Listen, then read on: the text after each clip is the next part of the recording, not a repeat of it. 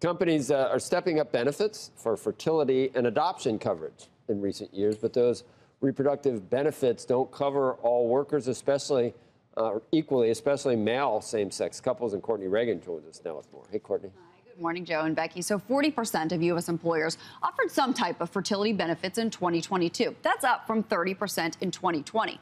But many policies exclude same-sex couples. We were shocked when we started to look into it and realized nothing is covered by insurance unless you can prove that you're infertile. The first step for us was to get our sperm tested.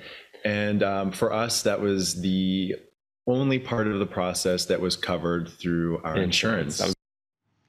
Well, 63% of LGBTQ plus individuals plan to become parents. Only 10% of employers offer a surrogacy benefit. For those that do, a $10,000 reimbursement for eligible expenses is most common, according to experts. The average cost of surrogacy has gone from $75,000 5 years ago to anywhere between $150,000 and $250,000. Surrogacy comes with a lot of added costs beyond the IVF cycle, like lawyers' fees, all expenses, compensation, insurance for the carrier, donor eggs, since gay men can't biologically provide them. Will Porteous is a father through gestational surrogacy. Before he worked at fertility benefits manager Maven Avitz as its chief growth officer. He and his husband's parenthood journey cost nearly $175,000, but he doesn't think employers need to offer full coverage.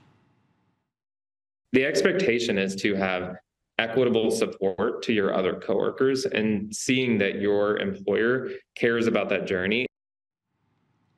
A new survey of the LGBTQ community by fertility benefits manager Progeny shows 79% would consider leaving their current job for one that offers better fertility and family building benefits. The subset of the population that utilize the benefits are significantly more loyal to the company and stay with the company. Executives from Kindbody and Carrot say they often field calls from prospective employees wanting details about these types of benefits before accepting a job. In the intro, we talked about adoption services, but you didn't really mention anything. What goes into, what are the expenses? I was adopted, so but long ago, yeah. You know, in the Stone Age. But what's involved? So adoption is quite complicated.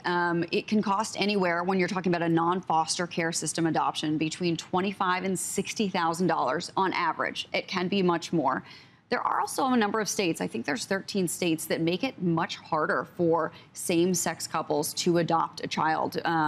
There's a matching process. There's no guarantee. Yeah. It can take years. And we actually did ask a number of the people that we spoke to about this, although you were adopted, of course, and so I know you know a lot about this personally, but it can also be a touchy question to ask people that want to have children because they also want to have biological children. And so it is a difficult choice, and neither one is easy. Both are very expensive, and there are no guarantees with surrogacy or adoption.